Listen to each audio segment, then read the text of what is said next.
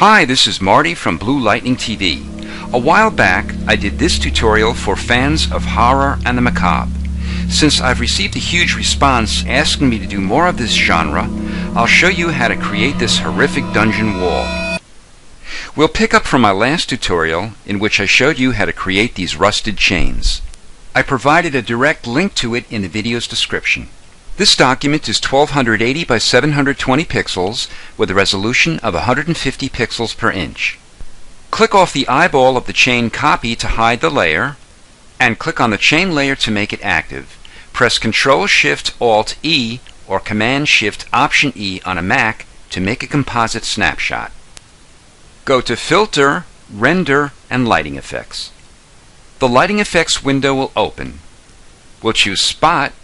The color is white, intensity 52, hotspot 96, and exposure gloss and metallic 100, and ambiance 22.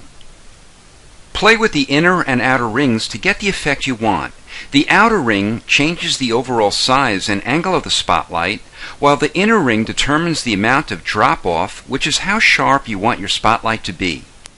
You can also change the intensity of the spotlight by rotating the dial inside the inner circle. When you're happy with the spotlight, go to the top and click OK. Click on the chain copy layer to make it active and click back on the eyeball to make it visible. Go to the new layer icon to make a new layer. Go to the chain copy and shift-click on it. This highlights both layers. Press Ctrl or Command E to merge them.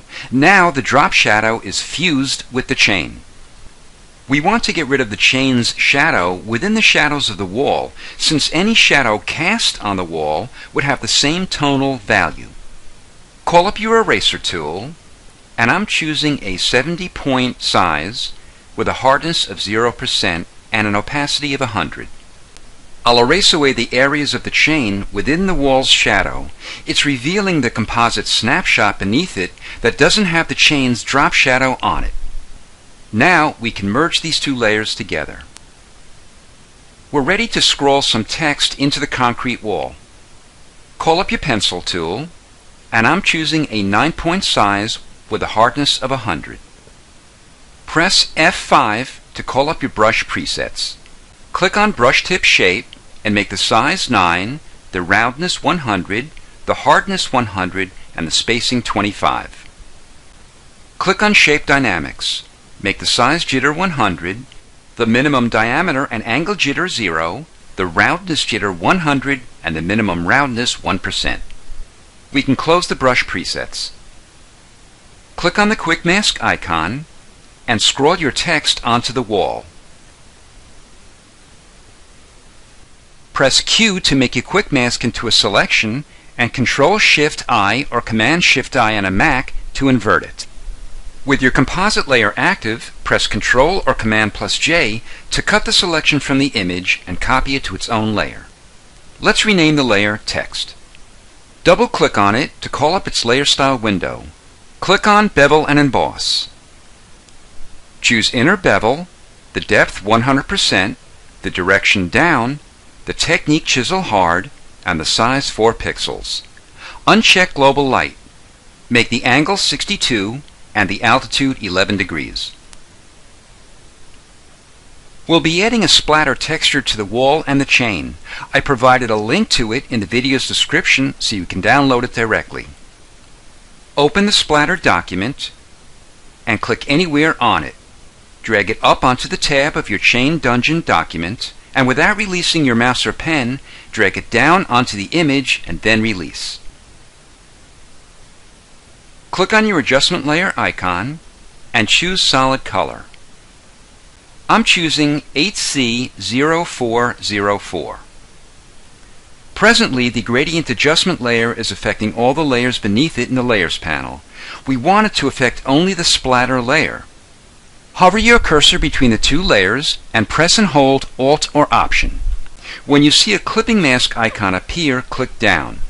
This moves the adjustment layer to the right, which indicates that it's adjusting only the one layer beneath it. Click on the splatter layer to make it active and change the blend mode to multiply.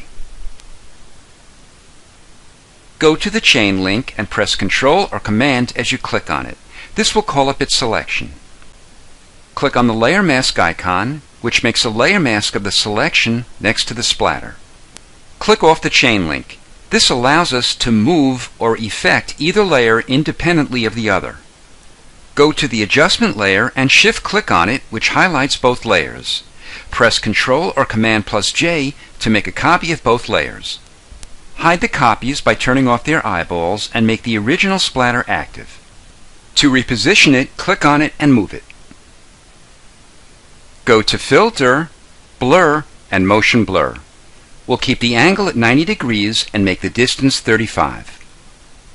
To make the splatter copy appear on the wall outside the chain, make the splatter copy layer and its adjustment layer visible, and click on the layer mask to make it active. We need to invert it. To do this, press Ctrl or Command+I. To reposition it, click on the splatter layer to make it active and move it. Go back to Filter, Blur, and Motion Blur, and this time we'll move at a distance of 140 pixels. Let's give the smear a little distortion. Go to Filter, Distort, and Zigzag. We'll make the amount 1, the ridges 20, and the style pond ripples. The last step will be to give the smear the look of age and wear. Call up your eraser tool.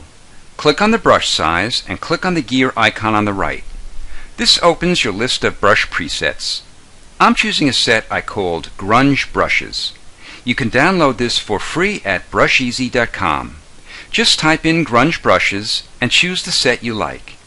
If you're not sure how to download brushes, watch my tutorial showing you how to do this. You can find the link to this tutorial located in the video's description.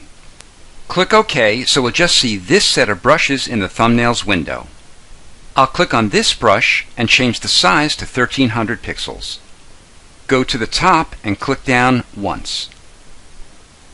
Click on the splatter that's inside the chain, and I'll change the size to 250 pixels. Go to the area you'd like to wear away and click down a few times. This is Marty from Blue Lightning TV. Thanks for watching.